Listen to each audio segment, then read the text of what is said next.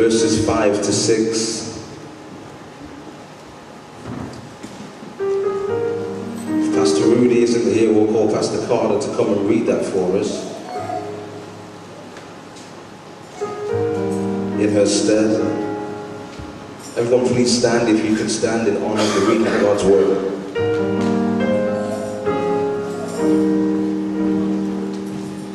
Bless the Lord. 1 John chapter 3 verses 1 John chapter 1 verses 3 to 5. The word we just found. That which we have seen and heard declare we unto you, that ye also may have fellowship with us. And truly our fellowship with the Father and with his Son, Jesus Christ. And these things write we unto you, that your joy may be full. This then is the message which we have heard from him, of him, and declare unto you, that God is light, and in him is no darkness at all. Bless the Lord. Amen. God's word. Jesus. Praise God. As we remain standing, we want to give you a tremendous welcome, but also we want to recognize our speakers and our bishops that are coming. In the absence of Bishop and Pastor Chichi Bismarck, we give you tremendous greetings. Also our Assistant Presiding Bishop, Bishop Hugh Daniel Smith. Come on, let's give God a praise. Bishop Mark Van Doyen from South Africa is in the house. Come on, let's give God a praise for him. Bishop Samuels, Bishop-elect French. And also we want to recognize as the voice that we'll hear next is our presbytery in regards to our diocesan bishop over this vineyard of the UK and also Europe and Asia, our own Bishop Melvin Brooks. Let's give him a great welcome as he comes to our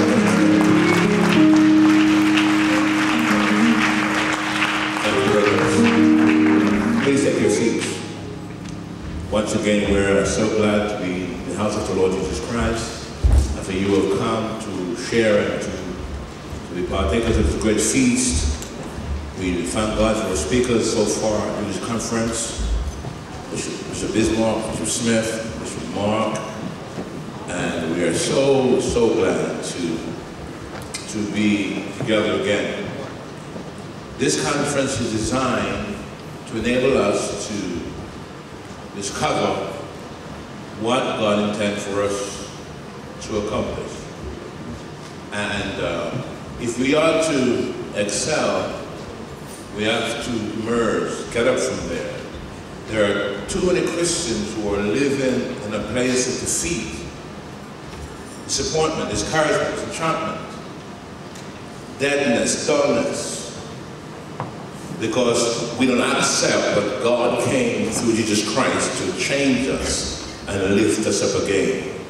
I believe if we can accept all the teachings that we have been exposed to this weekend and apply it to our lives, we are going to excel and become that person that God saw and he thought before our birth. It does not matter who your father is, mother is. If they are not there, that's not the issue. The fact is God allowed them to be the vehicle to bring you or I to this earth. Accept the fact you're alive, invest in yourself, and recognize that you have what it takes to become that person God saw. So please, you may not have good education, good upbringing, hurts and pain, rejection, but God is still God. And if you can believe God and trust God, all that God promises will materialize.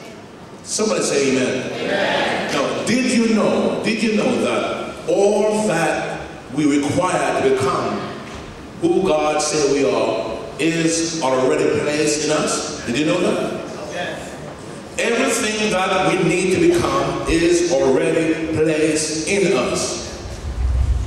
God blessed them as a being. Unless you become the real you are not going to be who God says you should be. Therefore, it is your responsibility to find who God says you are and live to reflect the awesome glory and splendor of our great God.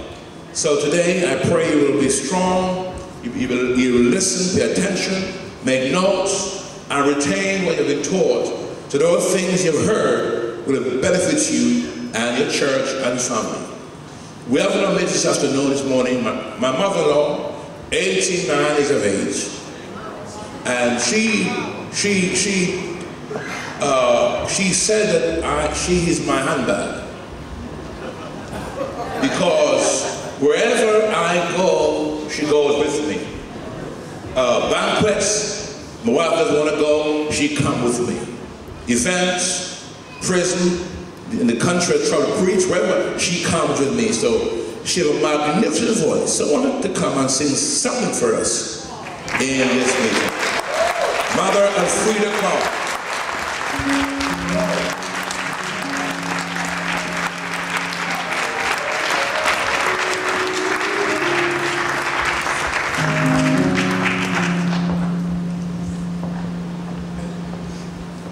Praise the Lord, everybody. Wonderful grace of Jesus, greater than all my sins.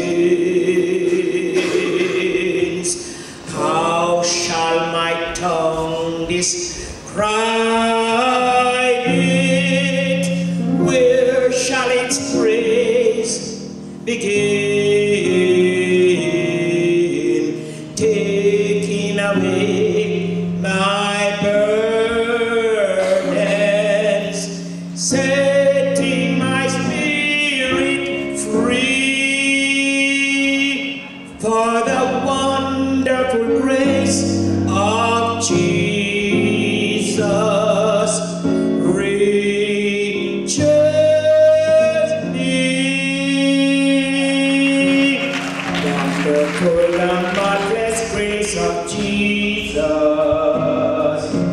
deeper than the mighty rolling sea. Wonderful grace, all sufficient for me, for even me, for me. And the scope of my transgression, for all my sin shame. Oh, magnify the precious name of Jesus. His name.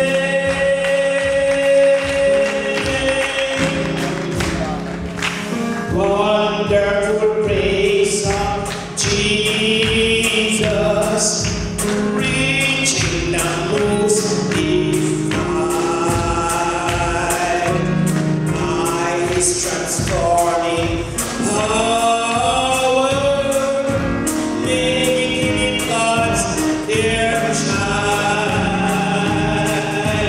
purchasing peace and heaven for all eternity.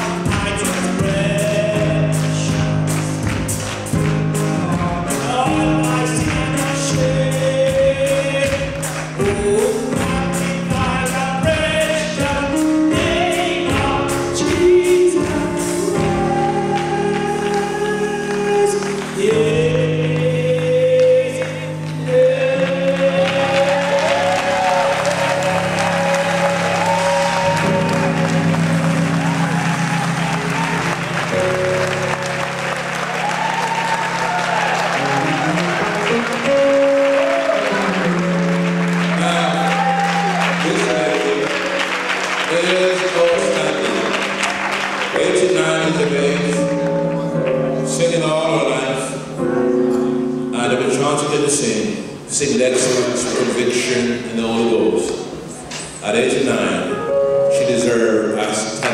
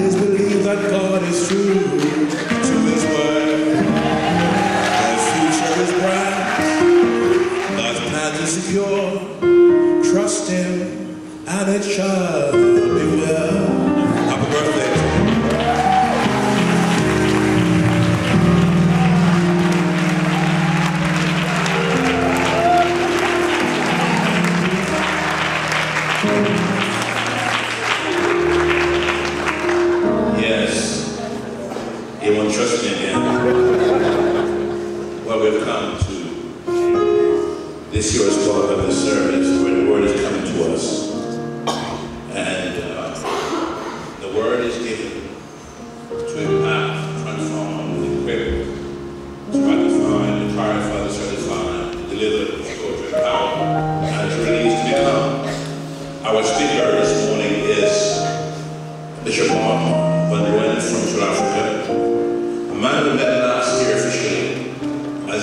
him, and he has blessed our soul ever since.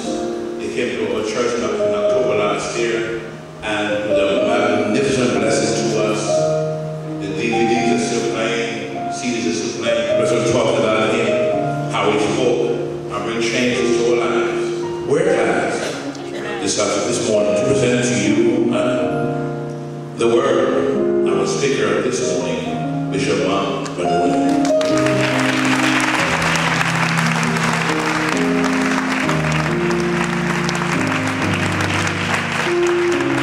You may get your seat.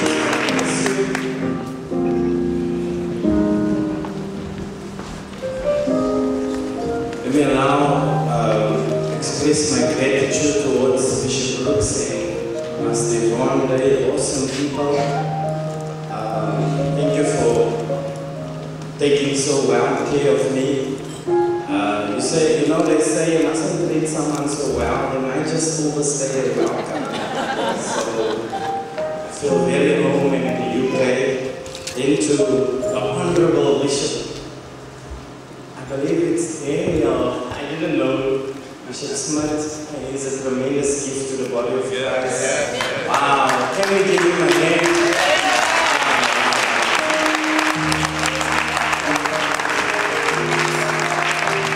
Came to South Africa 8 years ago, I think it was 8 years ago, and I was busy writing a book, and I was explaining to him what the book is all about, and I was asking him, what do you think I should name it? So he just said, Rising Through the Ranks. So I wrote the book, completed the book, and I gave that title. And last night he gave me another title, so I'm going to speak to you on I'm the Real Deal. And it comes from me. I'm the real deal. And I also want to acknowledge Bishop Samuel. You know what I like about him? He's got such a tremendous smile. When you look at him, he just smiles. Such a humble man. Bless you, Bishop Samuel. And then I must get the title right. It's Bishop-elect or Bishop designated. Bishop French. And all the Jagula pastors, God bless you. Amen. Today we're not going to try and preach. We're going to try and behave. Amen. And because we're speaking to leaders, it is going to be a little bit rough, so please put on your seat belts. There's going to be turbulence during the message, so just bear with me. But if you have your Bibles, please turn with me to 1 Samuel chapter 2. We're going to read a number of scriptures, and then we'll speak on 1 Samuel chapter 2. Verse 35, Ezekiel chapter 44, verse 23, and Matthew chapter 20, verse 20 to 22, Matthew 26, verse 39, 1 Samuel chapter 2, verse 35. And I will raise me up a faithful priest, that shall do according to that which is in my heart and in my mind. And I will build him a sure house, and he shall walk before my anointed forever. Ezekiel 44 verse 23. And they shall teach my people the difference between the holy and profound, and cause them to discern between the unclean and the clean. Matthew chapter 20.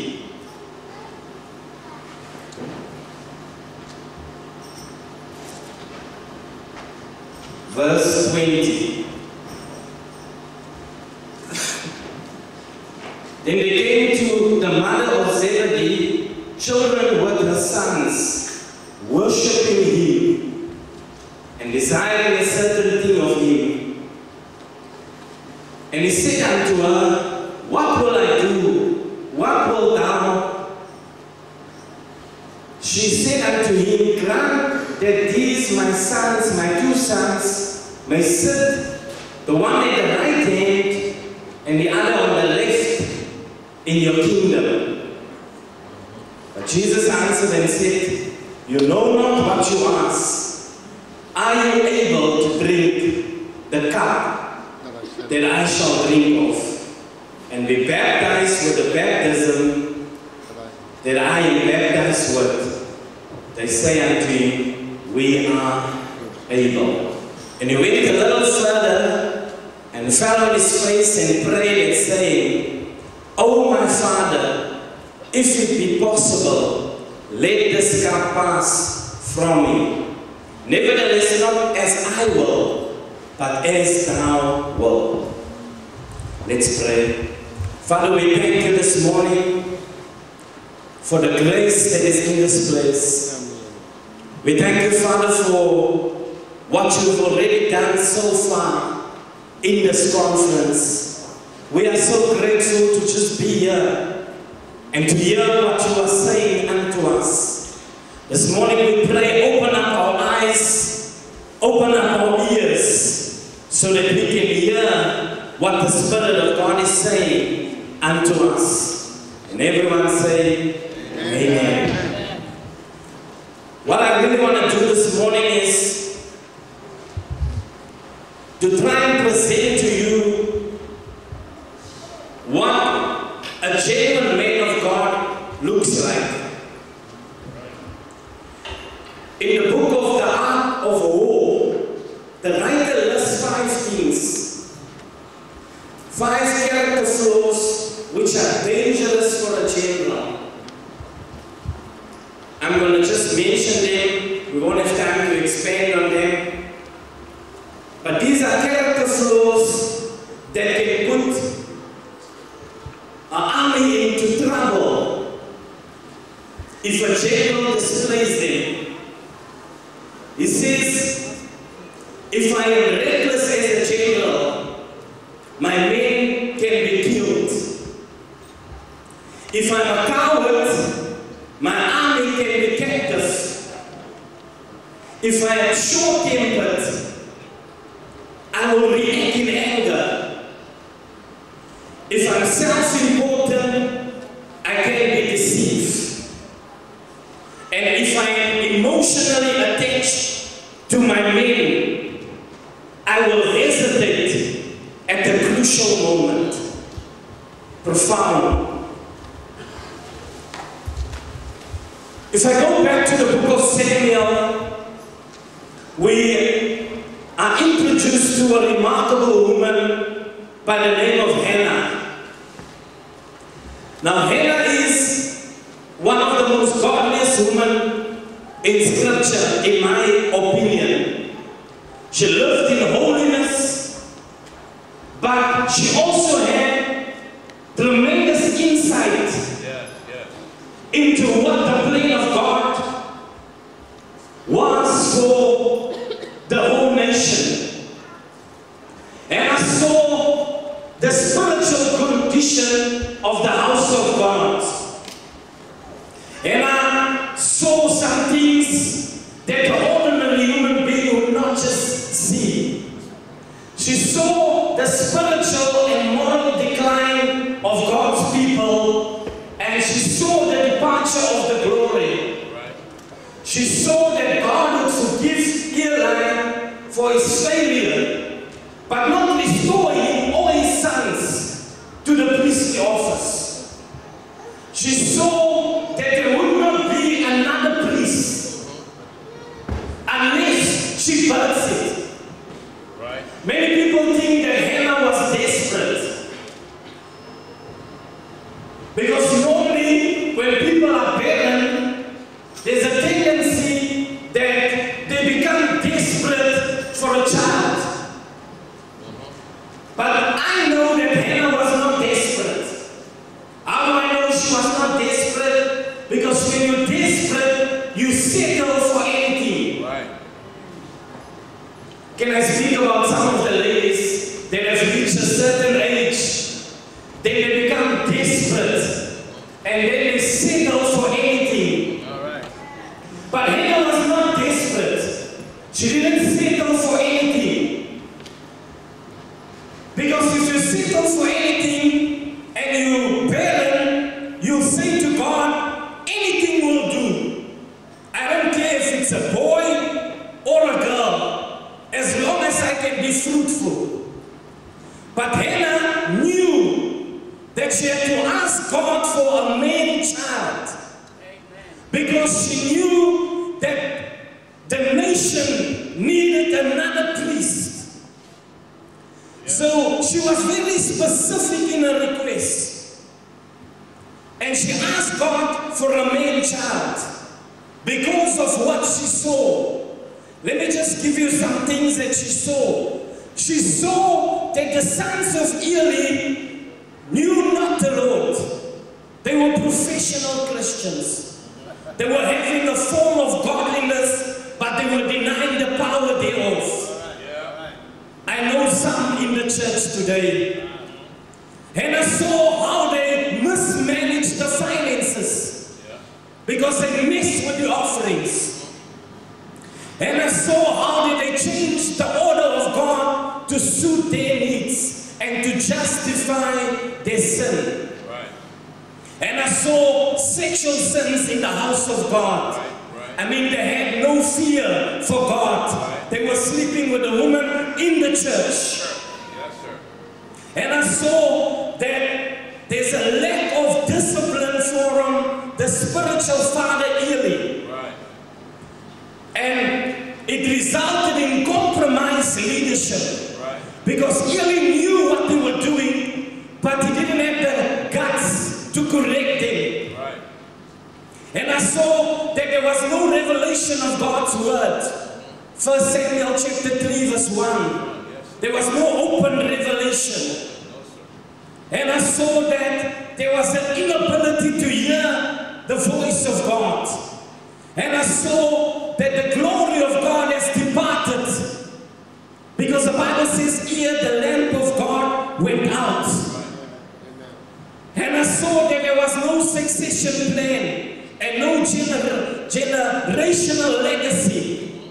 Because when Eli died, his sons died with him. And all because of what she saw, she made up her mind that I need to give birth to a man child that I'm not going to keep for myself, but I'm going to give him back to God because I need to provide God with the faithful priest. What I want us to do, we're talking to pastors. I'm just going to mention 3 things that disqualified Eli's sons. Because it's the very 3 things that disqualify men and women of God today. The 3 things that I saw in 1 Samuel chapter 2 is immorality. Immorality. I know we like the messages that makes you jump up and down on the seat. But this morning we're speaking to leaders. Can I be open and plain and speak to you truthfully? Because there's a lot of mess going on in the body of Christ. And we have been sensitized. It's almost like we're abnormal. Because in our days, when we were growing up, this thing was not acceptable. But now it's become acceptable. People just live any way they like. I'm talking about men of God, anointed servants of God.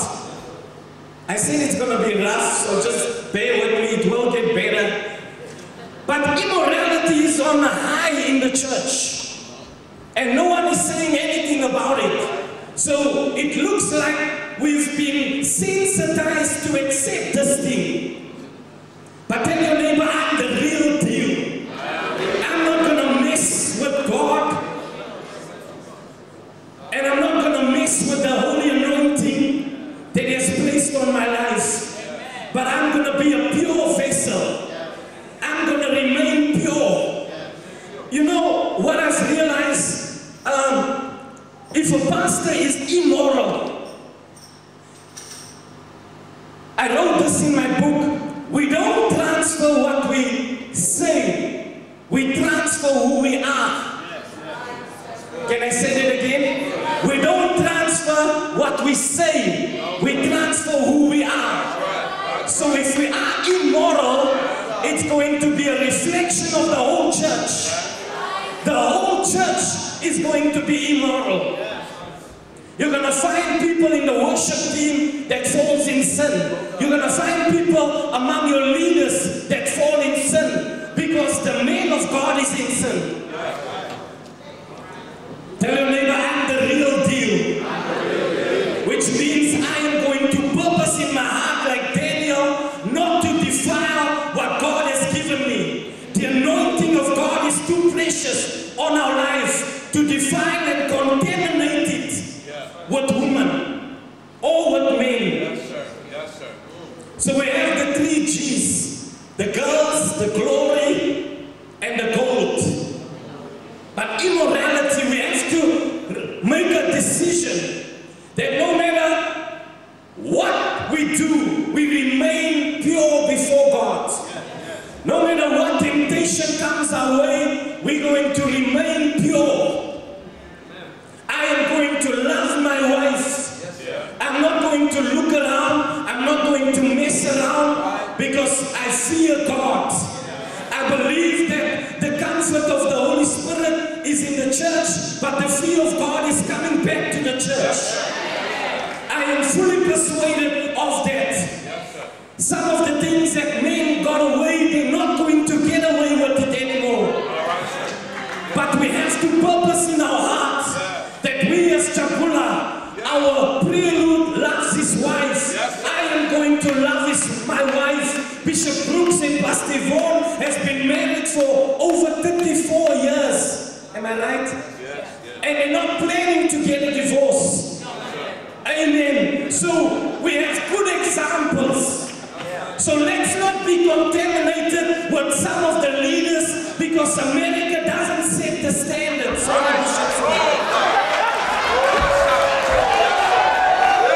They don't set the standard for us. The standard is the word of Almighty God.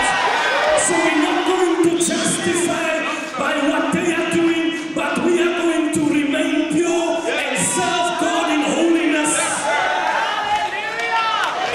Holiness is something that you can't even preach anymore in the church because people are afraid to speak about it because they're worried about their honorarium. I haven't come to the UK for the honorarium, so I'm going to speak about this thing.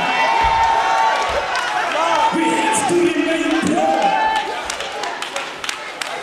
You know, we have pastors. I'm talking about in Johannesburg. England is blessed. We have pastors that have affairs and they still stand behind the pulpit. And this thing, I mean, last year, Bishop is not here, Bishop Usman is here, Bishop Brooks is here. Bishop came with us with the case of one of the Jabula pastors. He didn't know what to do. I'm not going to mention his name, but this pastor had an affair with somebody in the church, and the person got pregnant, and then because he didn't want his wife to find out, he sent this girl for an abortion. This is what is happening in the church. So don't be alarmed. So he was now not only committing adultery, but he was also committing murder. And he said to Bishop, I'm just going to sit down for 1 month and come back. No, sir.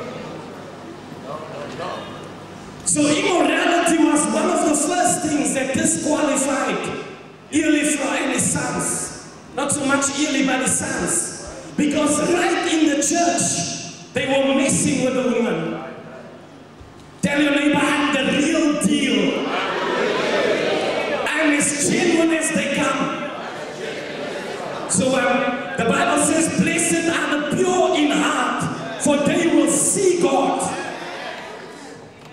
The second thing that I see that disqualified them is financial corruption. They were messing around with what was not supposed to be their portion. They missed the offering. Financial corruption. I wish we could speak on that.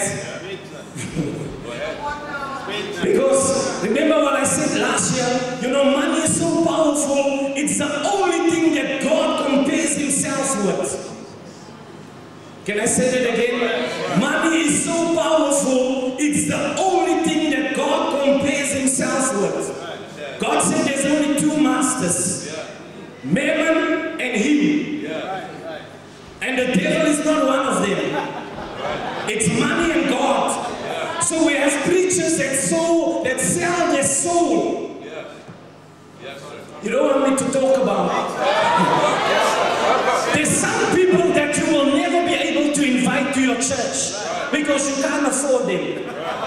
Because they're not in the ministry for the sake of the ministry. The ministry has become a business. They're in it and they will go where they'll get the highest honorarium. Let it not be so among the Jabula pastors. Let us not have a contract that is 10 pages long if someone invites us to come and share what has changed our lives. Let's be pure. Financial corruption is rife in the church. We cannot allow that among us as Jabula. I'm speaking to family. Yes, sir. Yes, you are. So we can't allow that. Even there's some places that God will send you on an assignment where they won't give you an honorarium. But your attitude still needs to be the same because your source is God. It's not men. Then there's rebellion. Because they were knowingly disobeying what they knew what was right. Rebellion. Disqualify Eli's sons from the priesthood. Rebellion. We have that in the church. I just want to go a different route on this one to help senior pastors. Because sometimes we as senior pastors create rebellion in gifted people that is in our midst. All right. Let me explain. We don't have an exit strategy in the church for people that are gifted and people that have a call of God upon their lives. So what we do as senior pastors, we will frustrate the hell out of them and they will become rebellious because we don't want to lose them because they're so valuable to our current and our local ministry. Right. But you have to, you know, if a son grows up in the ministry, or let's take nephew, let's be on his case. His time is running out in mommy's house. Because when a boy reaches a certain age and he's still staying with his mother, we say there's something wrong. He's grown up. What is he still doing with his mother? He must either get married or he must go stay on his own. Okay. We can't have a 50-year-old still staying with his mother. Then there's something wrong.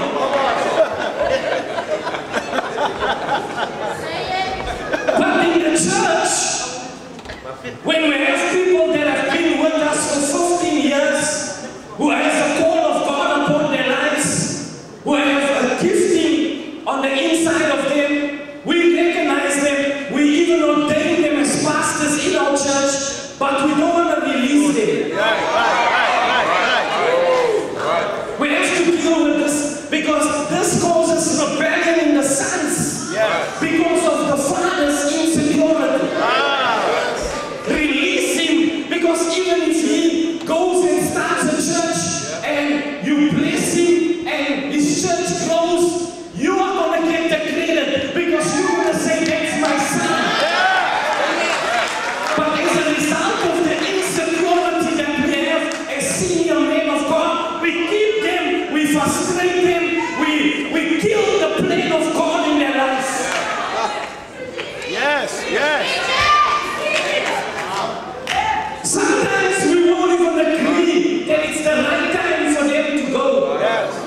And when that happens, all we need to do is we need to release them on their request and make sure we close to them and walk with them and not become offended when they leave.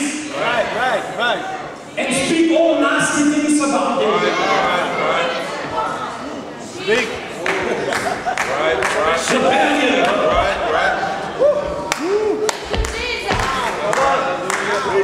Let me get to my message. I like this woman. You know, this woman comes to Jesus, and in Matthew 20, she comes to Jesus and she says, I want my sons. One to sit on your right and one to sit on your left.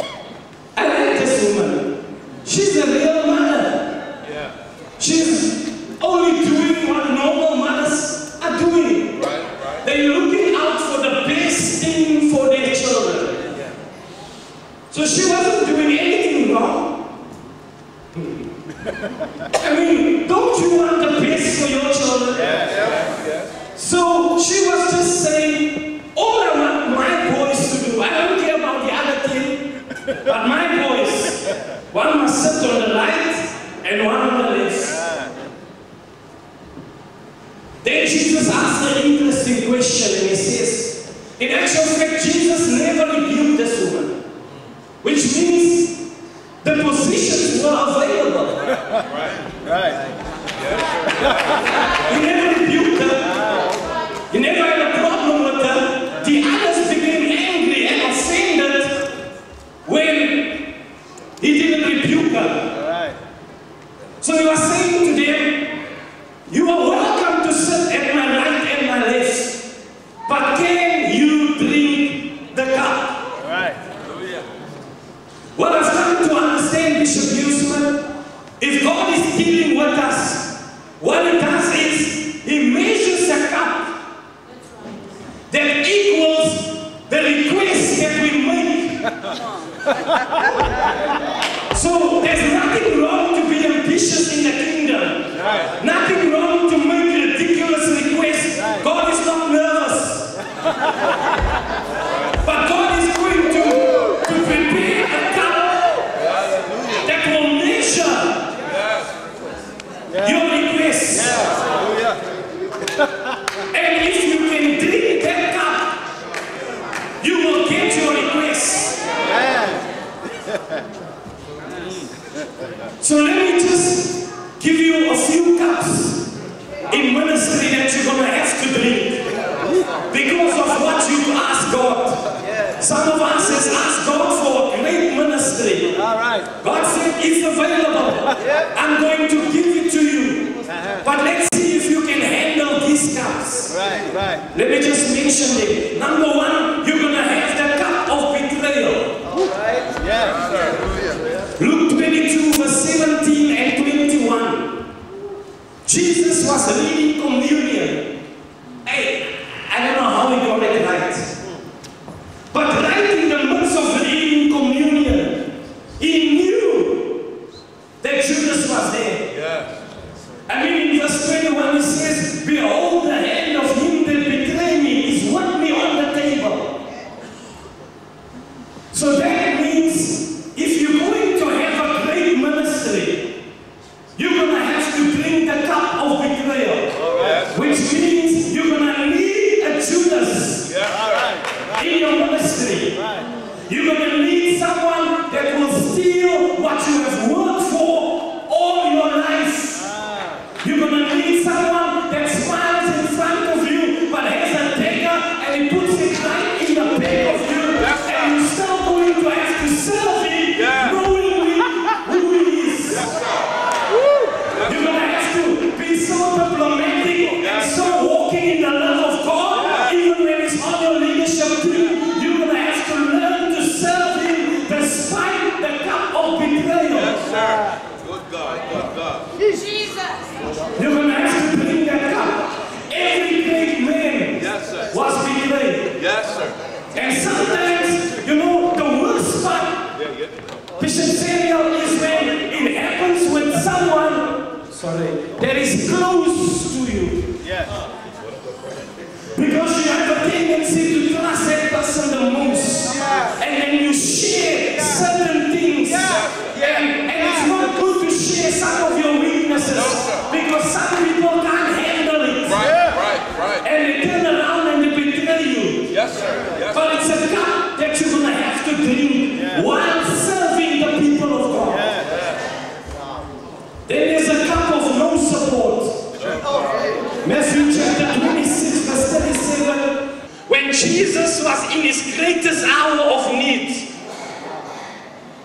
disciples were not there. I mean, here's the man sweating blood, his face with a bitter cup. He asked God, please remove this cup from my life. But I know it couldn't be removed because I was in that cup that he had to drink. My son was in that cup that he had to drink. So it could not be removed. But his disciples could not tarry with him even 1 hour. So sometimes as a senior pastor, you're going to find yourself in your greatest need, and there'll be no one on your leadership team that you can talk to. The cup of no support. David had 400 men that came to him at the Dullam. They came in debt, discontented, and discouraged. While David is on his greatest need, he's running for his life from Saul. He is faced with this cup of 400 men that's coming to join themselves with him. So can you drink the cup of no support when you use your anointing that God has given you to change those people from being in debt, discontented, and discouraged to the mighty man of David that we read in 1 Chronicles. When you have to drink this cup, it's a test of the anointing of God on your life. To see if you have what it takes to serve others while you have the greatest need. Glory to God. Amen. Then you have the cup of weakness. 2 Corinthians 12 verse 8. This is Paul's thorn in the flesh. What I've come to realize, there's things that God will purposely leave in your life. That you will struggle all your life. Just to keep you humble. There's weaknesses that you maybe have spoken to no one about because you don't want your secret to be revealed. But God will let you struggle with it all your life just to keep you from being arrogant. This happened to Paul. The Bible says in 2 Corinthians 12, Paul went up to heaven. He was in paradise. He got a vision. But when he came down, he had a messenger from Satan to buffet him. And God didn't remove him. God didn't remove that messenger of Satan. He prayed 3 times. And 3 times God said to him the same thing. My grace is sufficient for you. So that means there's going to be things that we're going to have to allow the grace of God to just carry us. He says, this thing was given unto me to help me not to become arrogant because of the revelations that I've received from him. So while he was in heaven, he received revelation. There were some things that Paul received that he could not even utter. Some things that he saw that the church is going to experience, but he couldn't even speak about it. He couldn't write about it. But he says, you must just read 2 Corinthians 12. He says, despite all this, I glory in my weaknesses. I glory in my infirmities, so that I don't become arrogant and puffed up. So the 1 minute you might be in paradise, the next minute you will have a messenger of Satan buffeting you. Not going to try and explain what the thorn of the flesh is. That's not important, but what's important is there's a weakness in all of us.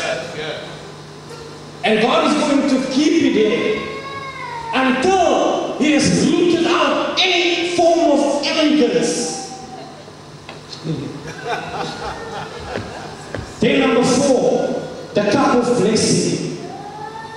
1 Corinthians 10 verse 16. Now it's better if you can handle all these 3 cups before you get to the cup of blessing. Because Genesis 12 verse 1 says, God is going to make us, verse 2, He's going to make us and then He's going to bless us. So it's better to not have the order reverse. Some people are blessed, but then they haven't drink the cup of weakness and the cup of no support. So by the time they get blessed, they mess up because they cannot handle the blessing of God. So the cup of blessing is when God just miraculously favors you. When things just go the right way for you. Tell your neighbor, I'm the real deal. Then what I just want to talk about in the next few minutes is the 3 different types of leaders. Number 1, we have self-appointed leaders. Number 2, we have man-appointed leaders. And number 3, we have God-appointed leaders. How can I identify a self-appointed leader? Number 16, verse 1 to 11. Korah is a self-appointed leader.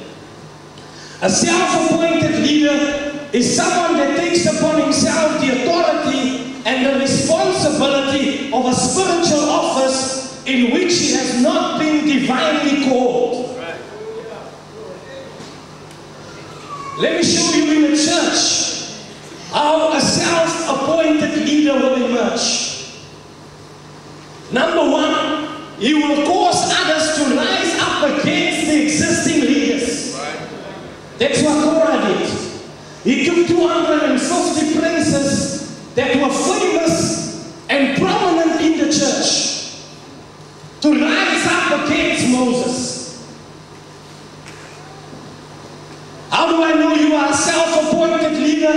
If you constantly, publicly criticize and question the existing leadership. Right. You don't want me to talk about that one. Yes, we do. I'm going to make a statement. I'm not so sure if you can handle it.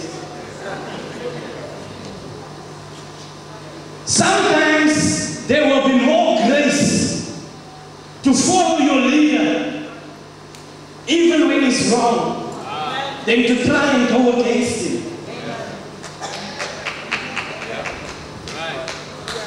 I'm not saying he's sinning, he's living in adultery, but there is sometimes that we as senior pastors go the wrong way because we do what we think is right.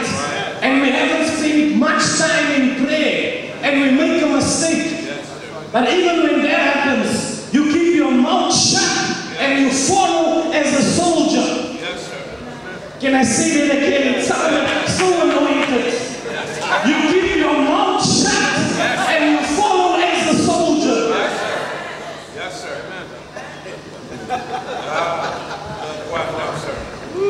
Number 3. Self-appointed leaders always accuse the leadership of what they themselves are guilty of. Because Korah was saying, you guys are taking too much responsibility on yourself. He wanted to carry Moses' burden. Number 4. A self-appointed leader is someone that's not satisfied with his position that has been given to him, and he constantly wants more authority and a higher position. Let me talk about this one. Yesterday Bishop made a statement that when you come to a church, you don't come to serve God. You come to serve the sick man and the sick woman of God. In serving them, you will serve God. Dangerous statements. But there's always people that have ambition. And the ambition is the microphone. So they'll come to the church with one ambition. I want to preach. They don't come to serve. I wrote in my book something that Pastor Pardon likes. The degree you are willing to serve, you will also be able to lead. All right, yeah. Can I say that again? Yeah. The degree that you are willing to serve, you will also be able to lead. Let me give you scripture because people like scriptures. 2 Kings chapter 3 verse 11. When they wanted a prophetic voice, they were referred to Elisha. But it wasn't his prophetic gift that validated his ministry. When they inquired about him, they were asking him, this was what they said about him. He is the one that poured water on the hands of the prophet. That was just like being a maid, a helper. So for 10 years, he served the man of God. And when they wanted a prophet, they knew he had the prophetic word in his mouth. But the thing that qualified him was his serving gift, not his prophetic anointing. Can I say that again? The thing that qualified him was his serving gift, not his prophetic anointing. Number 5, those that continue to murmur against existing leadership. Number 16 verse 11. Yes, sir. When the people murmured, God is displeased. So you'll find people in your church that are always just there to criticize you, to find fault with you, and to murmur about everything every major decision you make as a senior pastor. Yes, sir. Let's go to men-appointed leaders. Men-appointed leaders are people who claim that God has called them. But the call is by the authority of human vessels who are not speaking by the unction of God. So, men-appointed leaders are those that take the ministry as a career. So they have the qualification, but you need the qualification, but you also need the anointing. Yes, sir. Yes. Paul says, no man take dishonor unto himself. So the ministry is not a career. And in the 21st century, we have depicted the wrong concept for ministry. That's why young men that comes up, they look at us, that have been through hell and back, but they desire to be like a bishop or Bishop Brooks. They just see the glitz and the glamours of ministry. And that drives them to go into ministry because they think ministry is glamorous.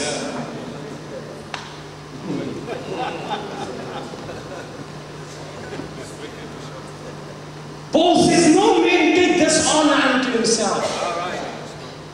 What I've learned is, don't judge a person by how they look now. Because you don't know what they have been through to get where they are.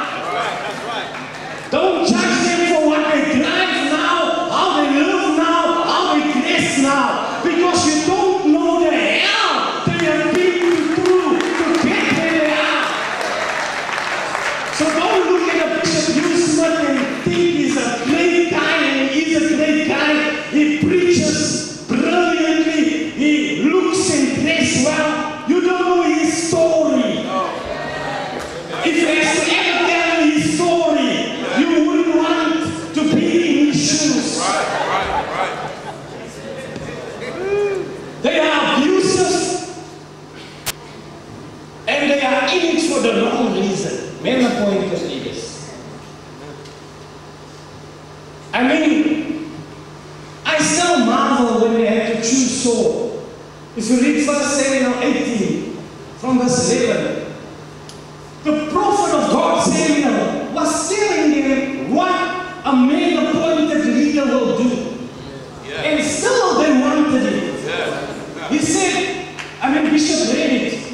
the first session, they're going to take your daughters and put them in a system of slavery. They're going to take your young men and put them in a system of exploitation.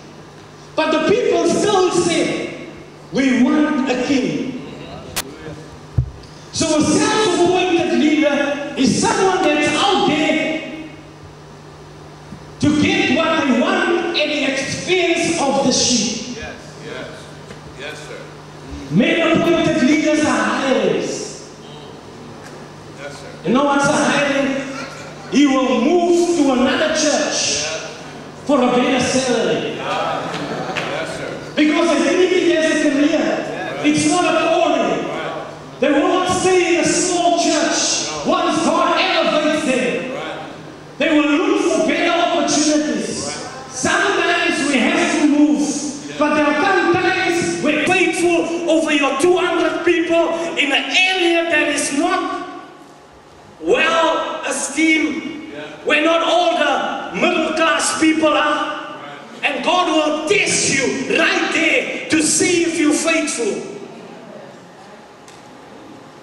Men-appointed leaders are hirelings. God-appointed leaders are called. Saul was the people's choice, not God's choice. That's why he lacked oil. Because the anointing, if you look at the anointing of David and you look at the anointing of Saul, they anointed Saul with a small bottle, a vial. A small glass bottle. Didn't have enough oil. But when they anointed David, the oil was running all over him. So that means the person is the anointing. Yes, sir. A God-appointed leader have a genuine call from God. Because somehow there was a divine encounter that they had with God. God called some of these men by their name. Moses was called out of a burning bush. 1 Samuel 3 verse 4 tells us God spoke to Samuel and called him at a young age. Mark 1 verse 20 says God called his disciples and they must have seen something in him where they were prepared to drop their business to follow a carpenter. I still marvel at that. Yes, but he must have had something to follow. But they were called. Acts 9, God called Saul by his name. Saul, Saul, why do you persecute me? So there must be a divine encounter with God if you're going to survive in the ministry. There must be something that is just above normal. Because when times get tough, the tough will get tougher because of the call of God that is burnt on the inside of you. When there's no money and you want to close the church, you will remember the call because there's a strong conviction on the inside of you that I'm not in this thing for faulty lucracy. But I'm in this thing because God has called me. I'm going through it. I'm going to drink every cup that I need to drink. I'm going to stand and be a faithful servant. But there must be a call. There must also be an appointment. An appointment means to oversee, to care for, to watch over. Levi or the Levitical tribe were appointed to carry the ark. Numbers 26 verse 16, the set man is appointed by God. Numbers 27 verse 22, Joshua was appointed by Moses. Then there's also the separation.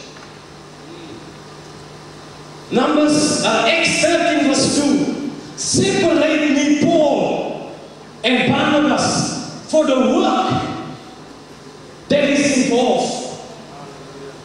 So, we don't have time, but separation comes after a number of years. But we don't have time to elaborate on that. It's when God sets you aside. With the separation comes the sending. So you need to be called, you need to be appointed, you need to be separated, and you need to be sent. To be sent means you have a specific and unique assignment. So I don't want to be bishop. You know, in South Africa, there's so many bishops this month. You'll be shocked. The guys,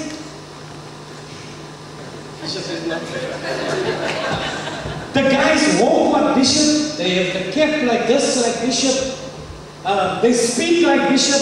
Some of them, I can tell you, they even preach better than bishop. Because they have studied the man.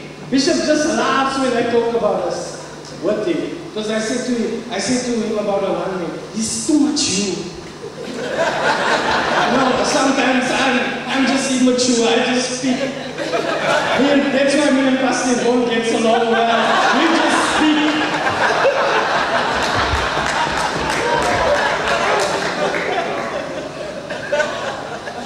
Please write this down. This is what John Maxwell said. It just helped me so much.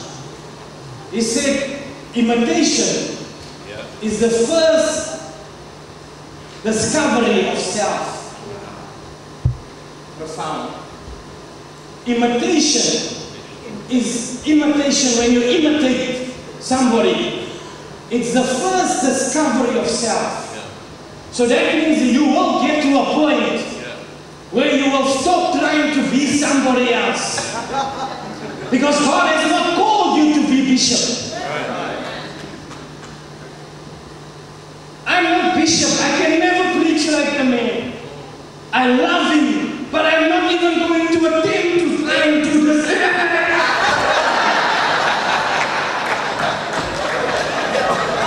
Because I will lose the purpose of God.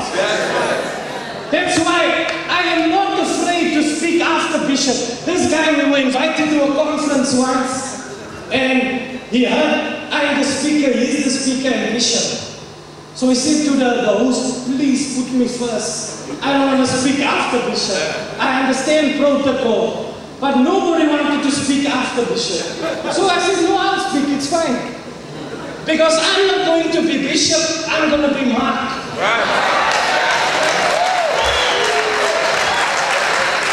I'm not the copy, I'm the original.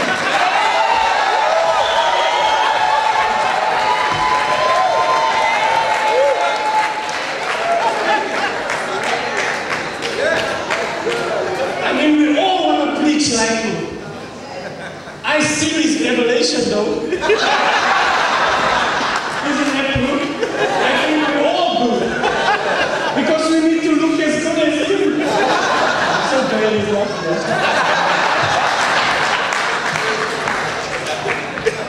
But I can never be him because I have been sent with an assignment and a unique anointing to bring a message that's going to liberate somebody. Tell your neighbor, I'm the real deal. I'm not a self-appointed, man-appointed, but I'm the real deal. God has called me. I am fully processed. I carry the marks of the marks of ministry in my body. I've been through some things. That's why I can stand and share out of my heart and out of my experience. Because every cup that I shared with you, I was drinking then. So now I'm processed by God. I have rise through the ranks. I have been called by my name. I have an encounter with God, a conviction that no matter what's going to happen, I'm going to stay in this thing and I'm going to make it.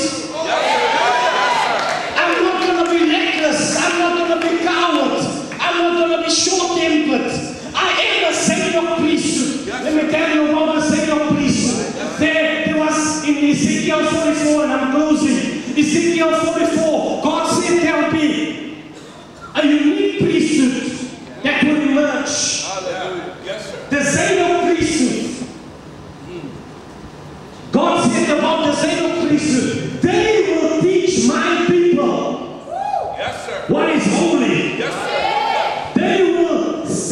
straight because they have not gone after idols, but they have kept the message of the gospel pure.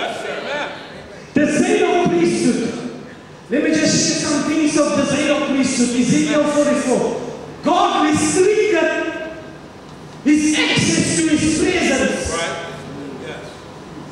He said the Levites, there's going to be, all of us are Levites. But then there's the Zadok priesthood. The Zadok priesthood are those that when Israel went astray, they kept it straight. They were the real deal. And God says, because they were straight, I am going to allow them to go where the others cannot go. He restricted the service of the Levites to the outer court. And the Zadok priesthood were allowed in the holy place. Not the Holy of Holies. That was reserved for the high priest on the Day of Atonement. But if you look, God says, the Levites in Ezekiel 44 verse 10, he said, they will not come near me. They will not come near my table. So there's coming a restriction. There's emerging a Zadok priesthood. There has to be a separation between those that live right and those that love God and those that are holy. There has to be a separation. And the separation, you see, the Levites, they could still serve, but they were restricted in their service. You see it in the church. I've made up my mind, I'm going to be a vessel of honor. And how do you become a vessel of honor? In Timothy they say, in a great house, there's a vessel of honor and a vessel of dishonor. The thing that makes you a vessel of honor is your ability to purge yourself. Yes, sir. Because I've decided I can become close to God, as close as I want to become. Amen. But it depends on how much I'm prepared to purge myself, to be a vessel of honor. Another thing about the Zadok priesthood, and I'm closing, God didn't allow them to wear wool, which means they're not going to sweat them. So that means there's things that they're going to achieve. God says, I only want them to wear linen. Because He didn't want them to sweat. He took the toil out of the blessing. So there's coming an acceleration where you are going to have nothing to do with it, because it's going to be economic grace. It's going to be God and God Himself. Amen. You will not be able to explain what God has done in your life. Amen. Then the last thing about the Zadok priesthood, they were mature. They shared in the inheritance. Amen. Paul writes in Galatians, as long as you are here, you equal to a servant. But there must come a time where you transition. Amen. A servant was just promised clothing, food, and shelter. He never shared in the inheritance. But the technos of God, the mature sons of God, shared in the inheritance. So tell your neighbor, I'm the real deal. My hour is up, 57 minutes. I'm going to stop. Tell your neighbor, I'm the real deal. God bless you.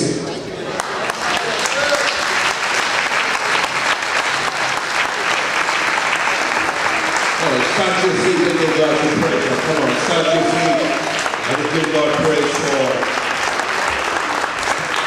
Give God praise. Come on, let's give God praise.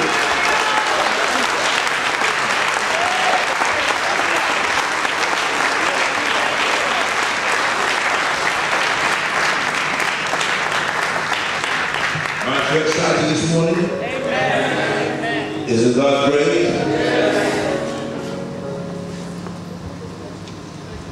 Well, I don't know, but I just feel that this class, every pastor, every minister should buy the DVDs and CDs. Yes. After all comfort, but this lesson, Yes, especially.